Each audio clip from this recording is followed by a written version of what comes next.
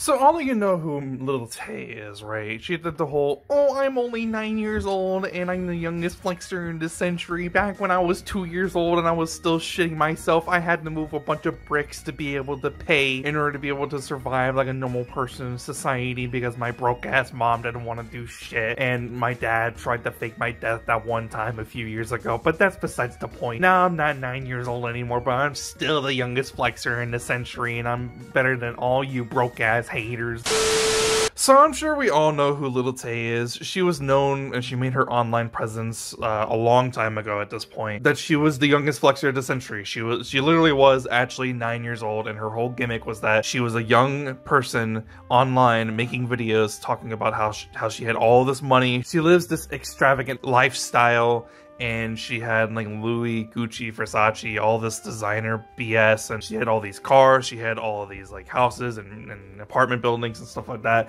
Like her whole personality was that she was rich and she was flexing that she was rich. And this was especially during the era of Rice Gum, when he was specifically known for being just the most annoying flexer in the entirety of the platform. So that's kind of ironic considering that I think her brother was also like a huge fan of his, so that's annoying. Regardless though, last year, which I even made a video talking about that situation, last year there was information talking about how she died or something, but there wasn't really any proof of whether or not she died or not, but people weren't actually sure because she had completely vanished off of the internet for a long time and no one really knew where she was, what she was doing, or how she was doing. And so people were speculating this and that, and eventually obviously someone had to come out and say and explain what actually happened. And yeah, the truth of the matter was that she was still very much alive, and that apparently it was her father who was trying to fake her death. For what reason?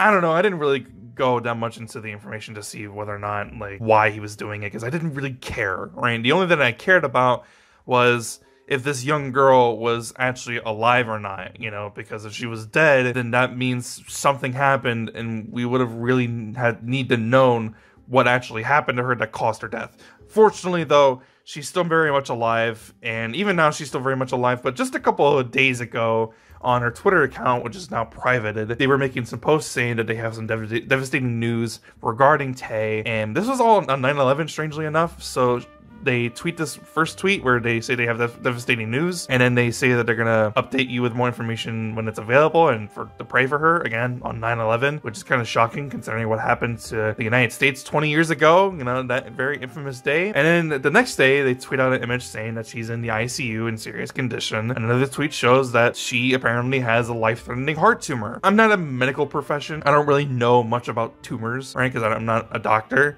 so I'm not gonna pretend like I know what it is that I'm looking at, but it looks like that she has a tumor in her heart, right? And that's very serious considering that a tumor is cancerous, or it can be cancerous, and yeah, like that's a very, very serious situation. So immediately people got very much worried because, you know, for better or worse, people do like Tay. They do care for Little Tay because we practically have known her since she was a little kid, you know, so naturally people are going to be interested to see what it is that's going on with her, especially considering that I don't think she's actually even really posted for a while, because I'm on her YouTube channel right now and she's got 400k with 5 videos, but 4 of those 5 videos are YouTube shorts, and there's really no other activity. I haven't checked her Instagram or anything to see if she's posted anything there. Again, I can't really check her Twitter because now it's privated, so I can't see if she's posted anything other than these tweets that are very concerning. And then she retweets a tweet of someone saying, "Stop accusing Tay of lying. It has nothing to gain of this and that and yada yada." And apparently it was a handwritten message from Tay herself from a few months ago where she did a merch drop, and then in this merch drop she had a handwritten letter that said that she was diagnosed with a heart tumor. So it's a bit confusing in terms of the timeline. So if they have concerning news and information about Tay and her having a heart tumor, why did they wait so long to actually inform people of the situation to begin with? Because now it makes it seem like that she had just recently diagnosed with this heart tumor, when it was a few months ago when she did her merch drop that's when she actually had already gotten diagnosed with a heart tumor. So that's very strange. There's also another tweet that someone else found saying that they got an apology letter from Tay's merch and that it was delayed because of the heart tumor, which is very odd. god. And then they tweet that Tay had gotten under surgery. Then they tweet a fucking broken heart emoji, which can only indicate a couple of things. So they're already tugging on the heartstrings to make it seem like something bad happened. And then no, they're actually overjoyed because the heart surgery was successful. Here's what I think ended up happening. I think what ended up happening is that they exacerbated the details around her heart tumor to promote her new single that's going to be coming out soon. And honestly, I think that's about it, right? Because someone tweeted that she has a new single coming out pretty soon in a couple of days, which I think it comes out on the 20th of this month, which I don't know. It's like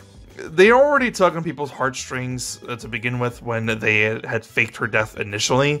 Yes, it wasn't them specifically who made this series of accusations about her being dead. It was her father, but they still benefited from this. Like, she exploded back into the mainstream popularity again because of the fact that people were constantly talking about her again. So they had already benefited it greatly from Little Tay being back in the mainstream because of that happening. And now they're trying to do the exact same thing by essentially exacerbating and exaggerating the details of this dangerous, life-altering fucking tumor that's in her body, and when she had it, and when she got the surgery to get rid of it. And yeah, you know, it's very odd, right? It's very strange to go ahead and just see this happen, especially considering that people don't like their heartstrings being tangled. And we actually recently saw something similar to this end up happening regarding around Boogie2988, and he exaggerated and exacerbated a lot of details around his cancer, which I think in his case it was actually skin cancer or something like that. So people already were having their hearts being tugged by the strings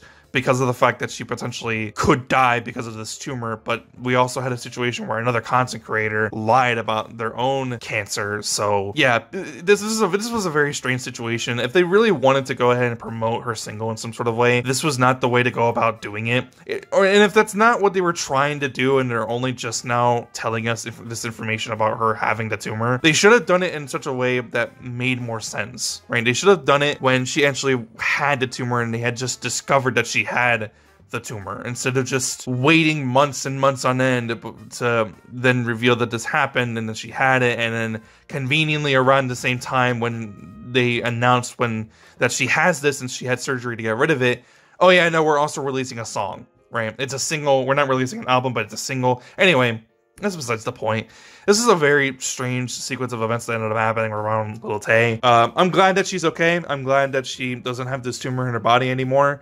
But the way that she went about it to relay this information onto people, and the way that they're trying to benefit off of this happening, it's just really shady and scummy. It feels gross that this is how they went about trying to give people this information, because, like I said, for better or worse, people do care about Tay. People are invested into Little Tay as a persona, as a character, because she does portray a character. She's not really like that, but there's not really much for me to say about the situation other than that I wish that she went about it in a much better way. I wish that she actually explained her situation in a way that didn't feel emotionally manipulative, because it really just seems like that they were trying to exacerbate certain details about her tumor. But other than that, I don't really have much else to say. I wish it was done in a better way, but what can I do? It's already been done. So hopefully they learned their lesson from this. Hopefully they explained their thought process as to why they explained it like this, or why they took so long to actually explain why she had been gone for so long, because she hasn't posted in like a fucking year. So other than that, that's pretty much all I have to say about the Little Tay situation. Nothing too serious. I'm glad that she's okay, but